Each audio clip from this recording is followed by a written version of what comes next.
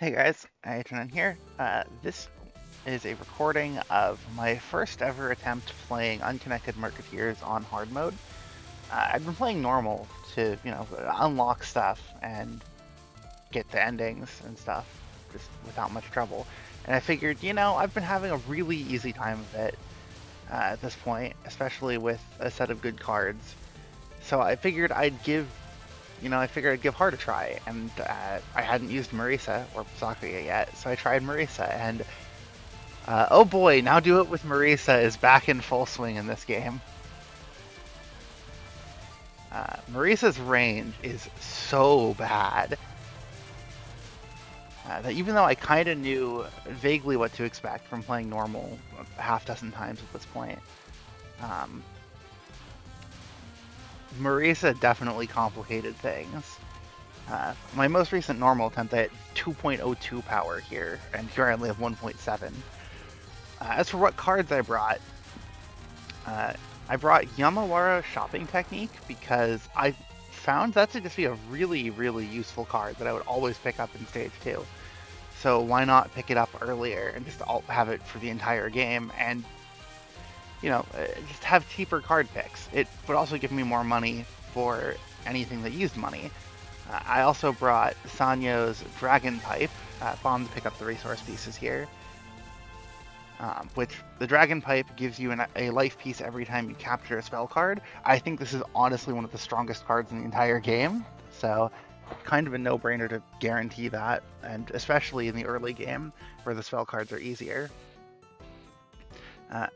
I also brought Money is the Best Lawyer in Hell, which had been keeping me from losing Centipede in normal, but I didn't think I'd be able to keep the Centipede at full power in hard mode, or even keep it up at all, especially going into hard blind.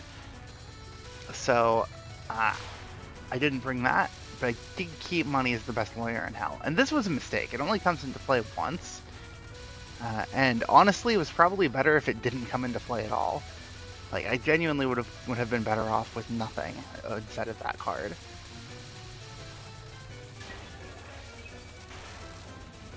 It's very much a win more card. Anyway, Mike's non-spells are actually a huge step up on hard, which is really surprising to me.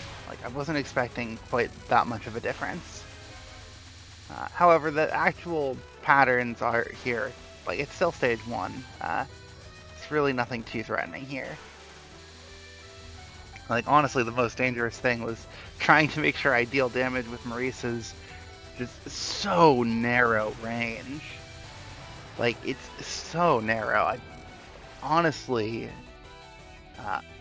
knew at this point that I really wanted a card that would give me a little more damage output, or a little more flexibility, and Mike was selling Reimu's Homing, which I could only get because I had Yamawara Shopping Technique.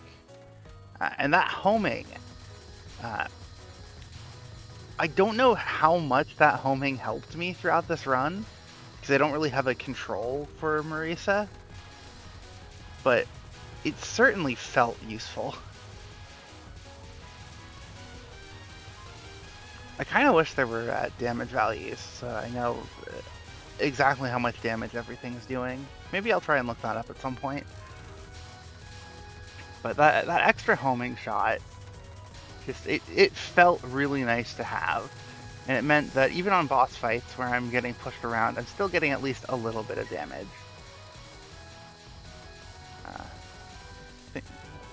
Didn't quite take out both fairies there, but I think the other one drops another Nazarene card, which is worth 50 more money. Or funds, is I guess what the UI is.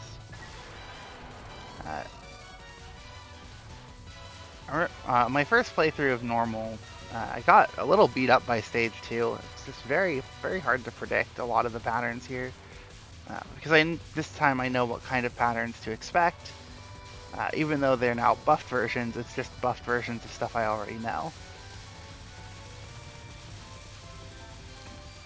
So I think here I needed to try to stream turn earlier and I didn't, but this bomb just gives me back 2/3 of a bomb, so considering the combination of being in a bad situation and getting most of it back that I probably wouldn't get without it, it's pretty good.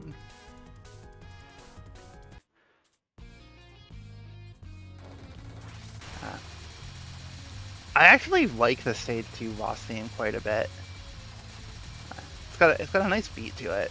It's no Dark Side of Fate, but very few songs are. This is probably, I'd say, my second favorite Stage 2 boss theme. I don't know. Deaf to All But the Song is pretty good too. Oh, and Dullahan Under the Willows. Wow, I just listed off the Stage 2 boss themes for my 3 favorite soundtracks, so...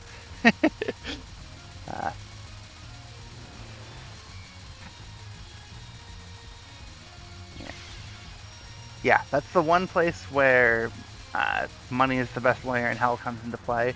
And I remember saying, oh, that's a really bad hit to that hit. I recognized it was in a bad spot, but I thought I could get away with it. But I was incorrect. That's a really bad hit because it cost me 200 gold, or 200 funds, before I was going to buy a card. It would have been much better if I didn't get hit there, or if I got hit sooner, because then I would have more funds at the end of this. Least skill Green Cyclone. This is one of those patterns I don't really understand. I think I eventually bomb it in this run because it's just so wild, or maybe I get sniped. Oh, yeah, I get sniped. I got a little greedy and get sniped. Yeah. I kept this run going, though, because it's like I really didn't want to reset, and I figured I'll still probably be able to clear this. It's the worst that happens is I end up getting Marisa's bad ending, which is also an achievement. So I used power here to buy a card. I remember I had a couple of really good choices, and if I had more money, I probably would have picked something better. But I ended up taking the Wolf because I was at low power a lot. Or I was expecting to be at lower power a lot more. And the Wolf says it gives you more damage at low power. So the drawback of buying with power instead of funds is kind of mitigated a little bit. I later found out that the Wolf gives you just a flat 40% damage boost. And that's actually huge. So Wolf was absolutely a clutch pick. Probably carried a lot of this run in the end game, honestly. And I didn't even realize that it was likely to. So compared to normal, I found it a lot harder to get power and funds during stage portions here.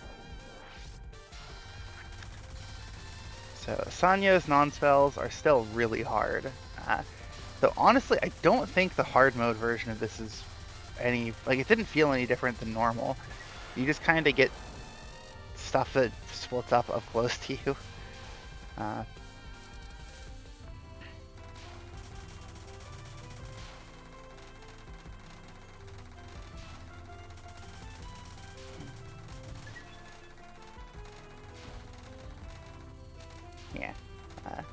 Also, from what I said at the beginning of the run, with Money Is the Best Lawyer in Hell, that card never comes into play again.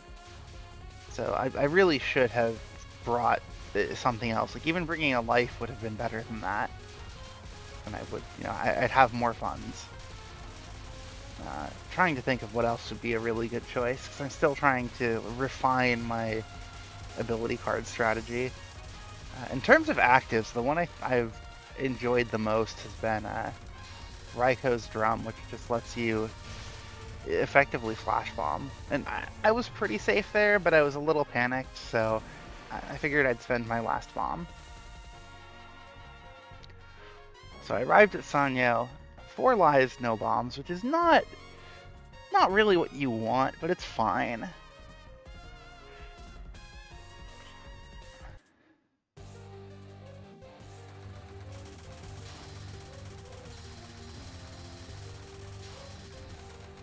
Yeah, the non-spells really do kind of want to push you to the side, and Marisa absolutely does not want to get pushed to the side.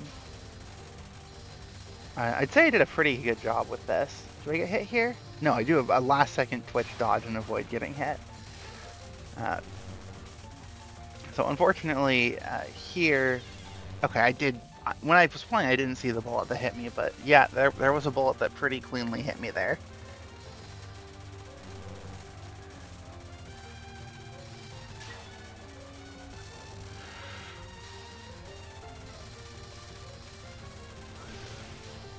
Yeah, I didn't see a way through, and these non-spells are still rough. I'm sure they're not too bad with a little bit of practice, but I don't have that little bit of practice, especially at the higher speeds. So this card felt pretty safe, just because you can usually stay centered, but I actually got pushed pretty far to the side. But this is one where Marisa manages to get the job done.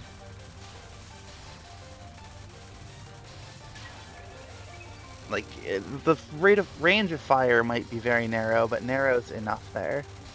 And then this non-spell also didn't really feel different between normal and hard. I mean, you just kind of find the gap, go through it, and you're fine. It feels loosely aimed, whether it is or not. And then I tried to misdirect, I was too late, I recognized it. The lasers fired way longer than I expected. I'm thinking, I'm not capturing this with Marisa. I'm bombing the moment I get myself in a dangerous situation. Which ends up being right about here. And I actually probably could have captured it, but I wasn't really able to keep track of how much damage I was doing, how much more was left, if I was going to have to stream turn again. So I just dropped the Master Spark to get the job done. I ended up buying Mamizo's card, which is just the helpful Tanuki. This makes it so that I can never go below 3 power, which kind of protects me against like chain deaths, which can always happen. Because the penalty for dying is so high in this game in terms of lost power, because there are ways to get it back. So I elected to go for that. I think it was a pretty good choice in the context of this run, though not the most powerful card. It was by far the best option of what I had available, though. I remember that much.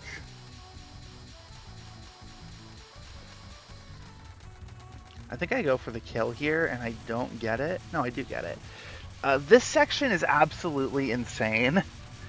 If you don't kill things quickly, and Marisa just can't do that. So I dropped the bomb to both pick up all of the funds and definitely stay alive, which I then realized gives me no bombs for mid-boss orb. Which, this is one of the weirdest sections of any stage I think I've ever seen in an official Touhou game. I end up doing a lot of corner dodging, just because from normal I found that the bottom right corner is a reasonably safe place, but this is still a very tense pattern that takes a lot of focus and paying attention to where the bullets are going to see where the gaps are going to be. And I barely get away with 2 dodges in the very corner. Oh, there is actually a benefit to killing these spirits faster. Okay. Yeah, I pretty much immediately died there, but I'm not terribly surprised. It was a lot denser than I was expecting, and I got myself in a bad spot. I do pretty well with that aim bullet overlap here. And then this overlap starts out this section a little scary. And that was a really late bomb. I know you can get rammed by the yin-yangs coming in from off-screen, and it is very scary if you have to try to circle this. And the structure of this stage portion almost makes it so you have to circle.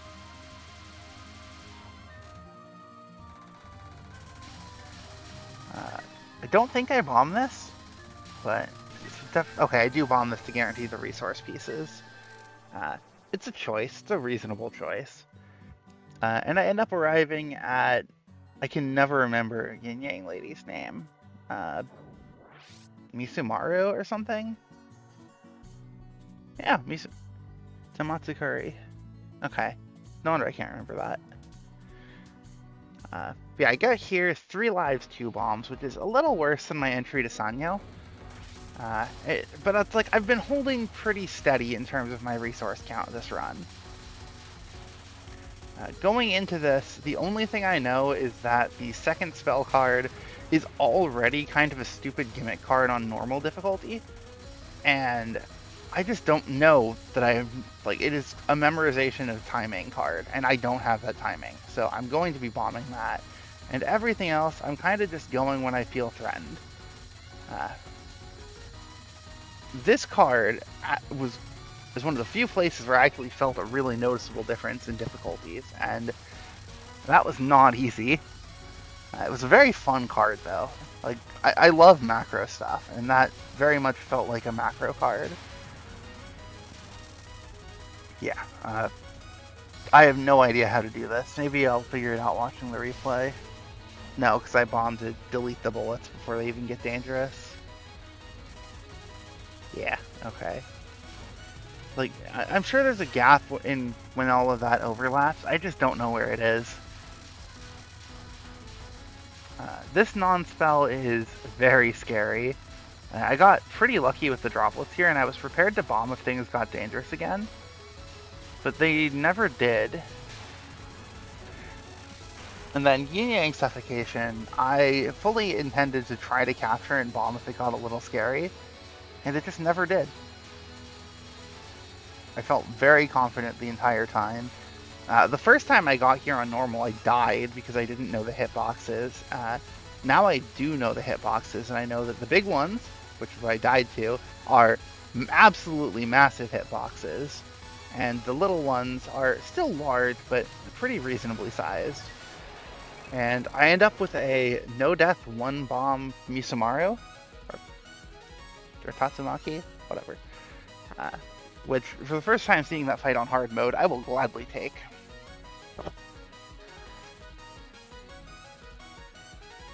I think that'll be mostly a fun fight on Lunatic. I end up taking Keiki's Idol card, which makes it so your options can block bullets. I didn't really have a reason for this choice over anything else. It was just kind of the best choice from what I saw. I kind of got myself trapped there trying to POC, and I end up putting myself in a situation where I'm doing a streaming section with forward focus and no tricks, so...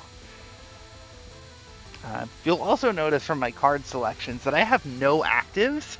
This is just like I said, I never really remember to use the actives. Raiko's drum is kind of the one I've had the most success with, and that's because it's effectively a flash bomb.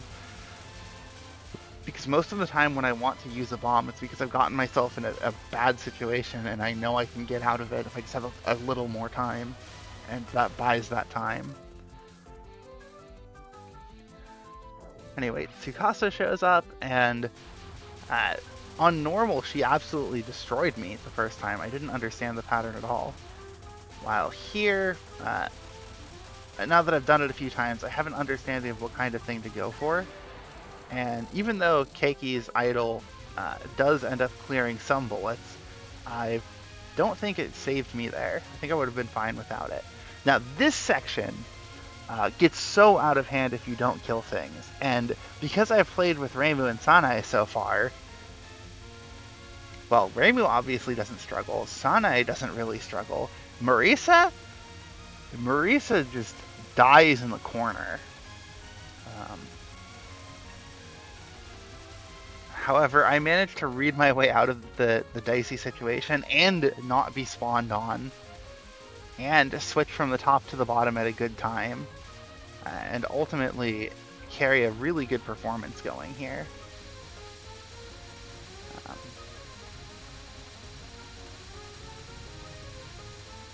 Yeah. This wave overlap is a little scary. I think I wouldn't have been hit even without Keiki blocking things. Go for another fairy kill, get out of the way because it doesn't happen.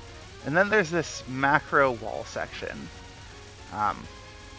This is honestly one of my favorite kinds of section. I might have been saved there by the bullet deletion.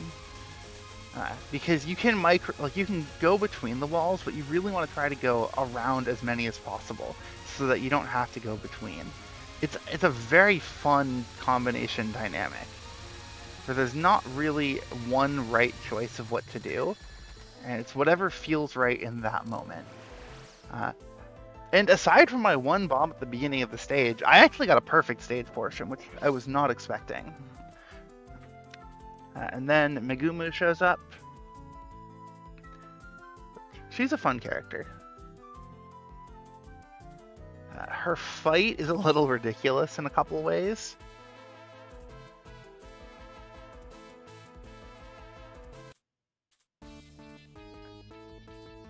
I don't remember how it went, but I remember it went interestingly. Ah, yes, this non-spell. I'm thinking, wait, crap, I need to deal damage. How do I do that? Also, I'm usually misdirect here. I think I got saved by Keiki. I'm kind of just flailing, trying to get damage, deal with residual waves, make sure I have a way to go and get out of the next wave, and I get away with it.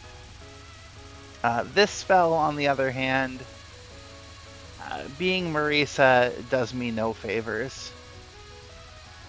And oh, money is the best lawyer in hell does come into play again. Okay.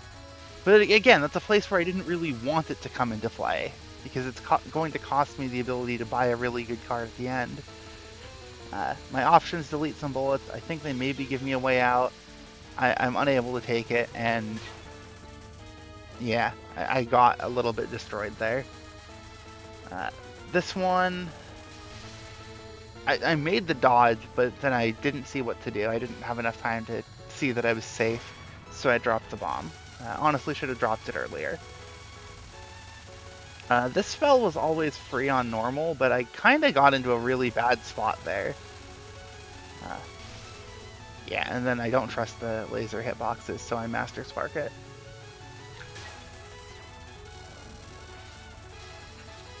But at this point, having Mamizo's helpful Tanuki thing has absolutely come in handy.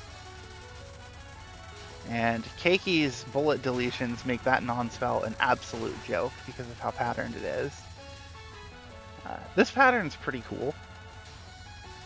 But again, it's a case where I don't really have many opportunities to deal damage. And I elect to bomb here rather than try to go for a micro dodge.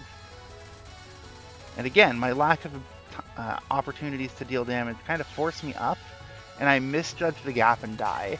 So now, I was in pretty good shape going into Megumu, but she's kind of systematically eliminated the majority of my resources and kept me from effectively building up much more going into Stage 6. And Stage 6 is going to be a little terrifying, just because of how much aimed stuff there is, and how much the enemies just come from every angle. And I'm using Marisa. What am I supposed to do? But it's okay. Starting resources final stage is usually sufficient, right? In almost any game, that's sufficient to carry it through to the end if you know what you're doing. The problem is, I don't know what I'm doing. Due to my lack of funds and lack of good, cheaper options, I elect to just purchase a life here. I figure that life is the thing that is most likely to get me anywhere. Trying to get more money or make sure I can get, cash in another money is the best lawyer in hell. It doesn't seem worth it, because that buys me one hit, while buying that life for 80, it's cheaper and it gives me 3 additional bombs to come with it.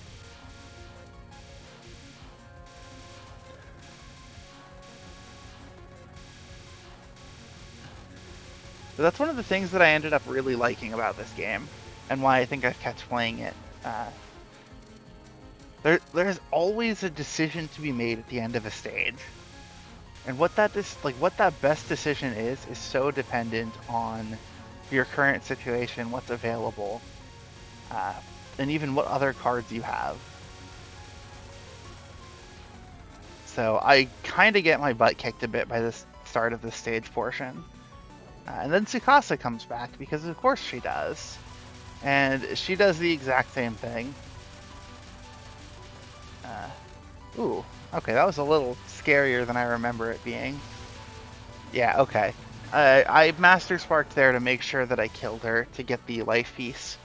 Um, you can think of a life piece, considering it's a third of a life, as effectively being worth a bit more than a bomb, though there's 2/3 of the time it won't actually give you anything extra. If I was going to bomb, I probably should have bombed immediately rather than waiting a cycle, but whatever. So this one fairy hangs around and kind of complicates the rainbow part, and then all three overlap a bit, and I make the exact right calls on where I need to be to stay alive here. Only killed one of them, which is fine. And I arrive at Shimada Tenkyu. I can't say I like this fight very much. I really can't. Probably one of the weakest final bosses in the entire series for me, which is a bit of a shame. In terms of my normal runs, the most recent one I did with the Sanai, I threw away I got the blank card, basically, to get the alternate ending. And then I proceeded to one bomb. Was it one bomb or one death? I don't remember. It was one mistake. I got everything else. And that one error, one resource expenditure, was on the first spell card. So in this one right here. However, I had an idea based on how that went wrong, because what I was always trying to do was stay centered. And what I've realized I could do is I could potentially try to switch sides and do this kind of strategy of just kind of alternate between two positions. This is harder, but it can potentially defer pushing me up the screen. It still does. I still don't like this card. But at least with this strategy, it's not impossible. And then once Shimada shows up, then it just feels like something out of Impossible spell card. Where being up high on the screen is kind of the safer strategy. And a couple of micros, and I think it dies here. No, I get way out and I'm safe, and then it dies. I think that's the first time I ever captured that fairly. Second non. I still have no bombs, so I have nothing to do but try. And I get it. And then Denmaku Hoarder's Obsession. Again, there's nothing to do but try. This card doesn't seem that bad. I mean, it's kind of like Denmaku Paranoia. It's like, am I supposed to circle this? That was my first instinct on normal, but here I didn't feel like that was safe. So I find a way to make my way back down, and then I read everything as it's coming, and it dies. Which felt like the safe option, given the fact that I'm Marisa. So again, we go into a non-spell. I go up through crossing bullets. I go up through crossing bullets again, and it dies. And I get to high density bullet market. And I'm just thinking, what's going on here? I've now done half the fight without getting hit, and kind of erased every mistake I made prior.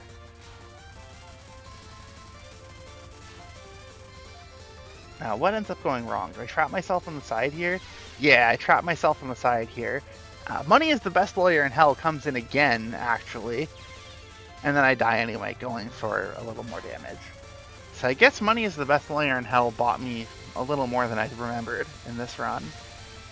Still a relatively weak choice. I would have been better off with something else, but it's fine. And at this point I have resources to burn. So I bomb the non-spell rather than risk it. Because I'm just thinking, yeah, at this point I have the resources that I'm 100% clearing. I might as well just guarantee the clear.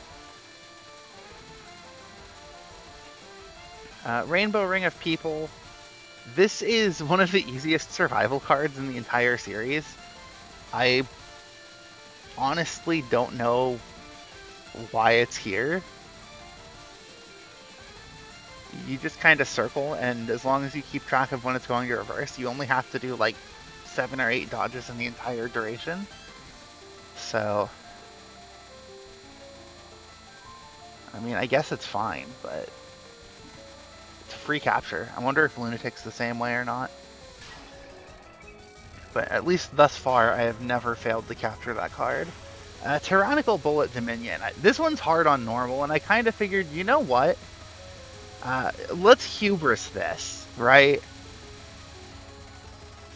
Like, let's just full-on hubris go for this. And I get it. I think that's, in hindsight, that's very much thanks to the Wolf passive, kind of more than anything else. And then Asylum of Denmaku, this is a weird card, honestly. I don't fully understand it, or what I'm supposed to do, but it works. I've tried a few different things, and nothing has really, like, clicked for the later phases. The first two are not too bad. This third phase... Oh, yeah. I just run backwards into a bullet. Because the path is clear, and then it's not. I forget. Do I capture the last phase, or do I bomb? I bomb, right? Yeah. And I end up clearing with 3 lives to spare, which... I'm perfectly happy with that. I know a lot of this run ended up getting carried by Sanya's pipe, but like I don't even feel bad about that. It just feels like a really smart choice to pick that. If you're planning on trying to dodge anything, which you always should be. But yeah, that was my first clear of Unconnected Marketeers on hard difficulty, first time playing it. Now do it with Marisa, accomplished.